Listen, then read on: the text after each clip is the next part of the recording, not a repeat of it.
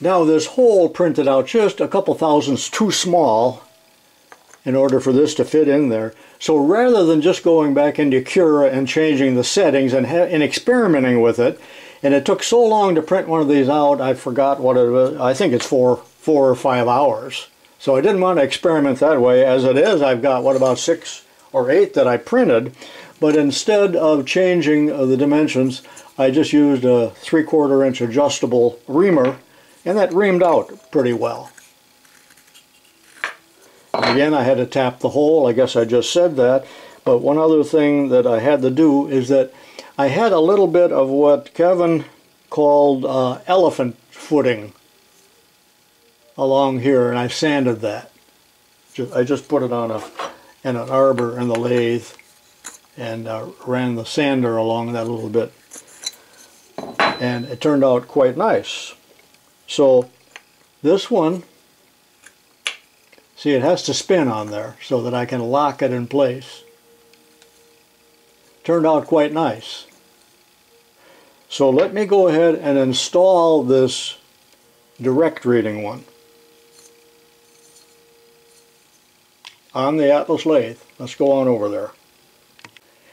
I guess before I step over to the lathe, I need to talk about how I colored this, and that was really a lot of experimentation and trouble, and I spent a lot of money on it. I tried things like a Sharpie and then wiping it with a thinner, and sometimes the thinner would attack the plastic, so that didn't work out, and I tried paint. I even went down and paid $5 for this Minwax black pencil. Didn't work at all. I tried Listo lead, if you remember what Listo lead is, just all kinds of things. And then all of a sudden Kevin said, well, I already solved the problem for you. He said, I tried using paint, that acrylic paint that artists would use that comes in a tube, you know, expensive paint. And but notice that there's layering. Of course, this is printed in layers, so the paint or anything that was real thin would kind of work its way into the layers, and that did not look good at all. So he finally said, well, I use silicone. So I went down to Ace Hardware store and gave me some GE silicone here. That was about $5. Well, rubbing that on and then wiping it with a Bounty towel worked just too good to be true. I couldn't believe how well that worked. So that was the solution right there.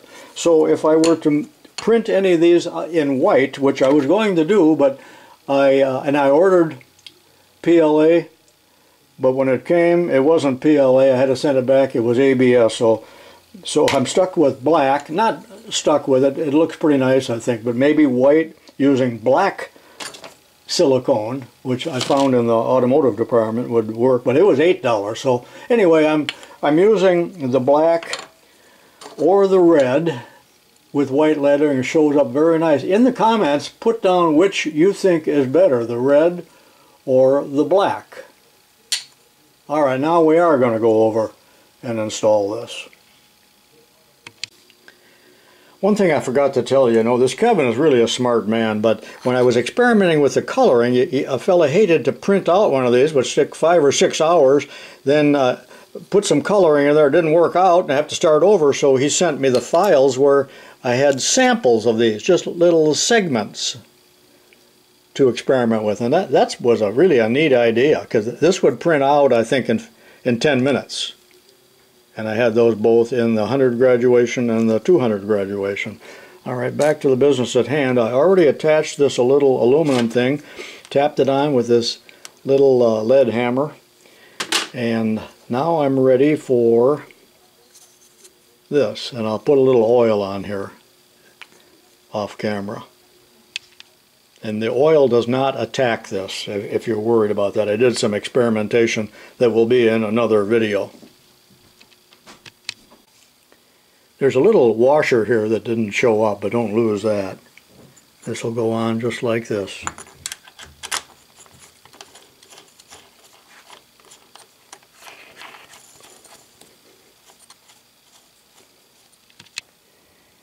And when I tighten up this nut here, I have to be careful that I do not lock this. I want that to be able to spin. Next comes the lock washer. Sometimes I have to go back and refer to the video on how it was assembled. So I forgot that quickly. And the Woodruff key, the Zamac, and finally that little nut.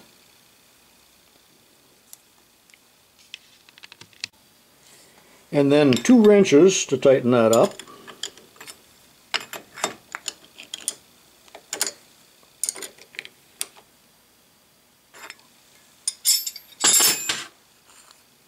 That turns okay.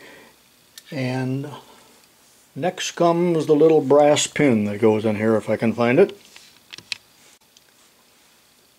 That's a piece of 1/8 inch brazing rod, about 5/8 long.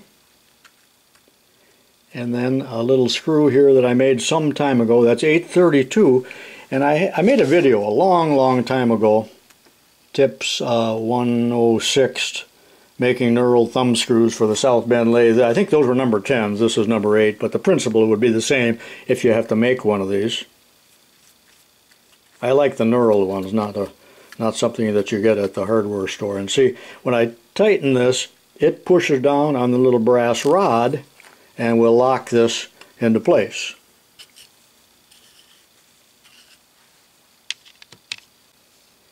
There's the original 100 graduation dial, which I think was 1 3/4. This is the 200 graduation in black with white lettering, and it's 2.5 in diameter.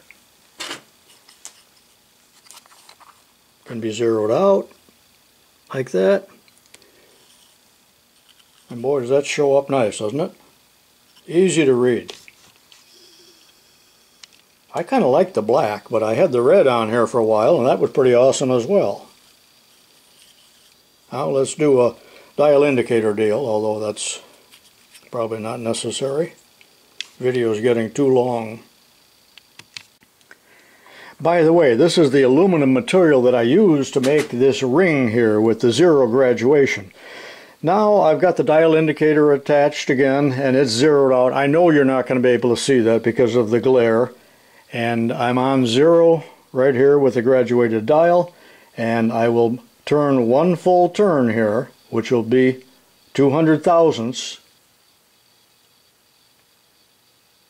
like that. And I actually moved in 100 thousandths, which means that if I was taking an actual cut on a piece of steel, producing chips, I would have removed 200 thousandths. So I call that direct reading. You might have another term for that, so we don't want to argue about that. So which is easier to read?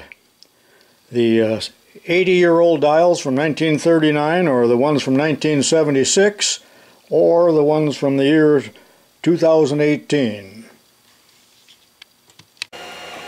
Here's a couple short clips of the dial being printed on the 3D printer Creality CR10. And it's been 1 hour and 17 minutes so far.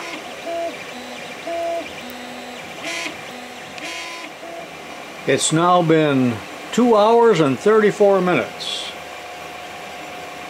Looks like it's about halfway done. Well, it's been 4 hours and 3 minutes, and the print is done.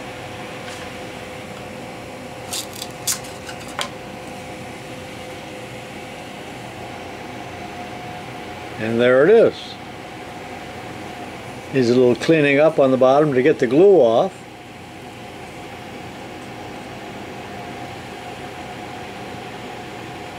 And we got another dial, and this one has the 100 graduations. So that print took 4 hours and 4 minutes, and it's a 20% fill. I am presently sitting at my computer, and I'm at the Thingiverse site. So go to Thingiverse if you want to look this up and do a search for Atlas Lathe Dials Large, and this is Kevin Ciampi's site here on Thingiverse, and there is his original CAD drawing. It's just beautiful, And from that he created these files, and there's the 100 graduation raised,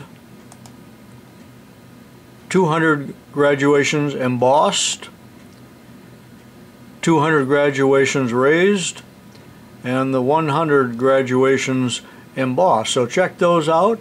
You can leave a comment to Kevin. You can download, if you click here, if you have any intentions at all of printing this out for your Atlas lathe. So thank you to Kevin. The reason I started this project is that it's very difficult to make one of these out of metal and to stamp them accurately and so that they look pretty.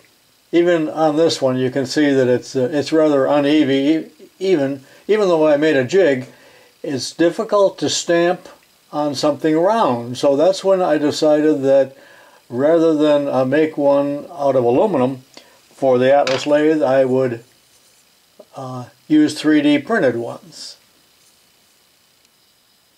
Now take a look at the inside. I cut one in half, and you can see the fill, that it's only about 20% fill. We don't need a whole lot of strength for this. And thanks again to Kevin.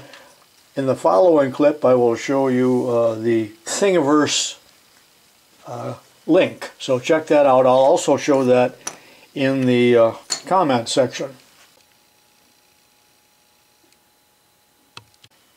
Well, I hope you liked the video on the 3D printed lathe dials for the late model Atlas lathes. Thanks for watching, and I'll see you in my next video, and thank you to Kevin Ciampi.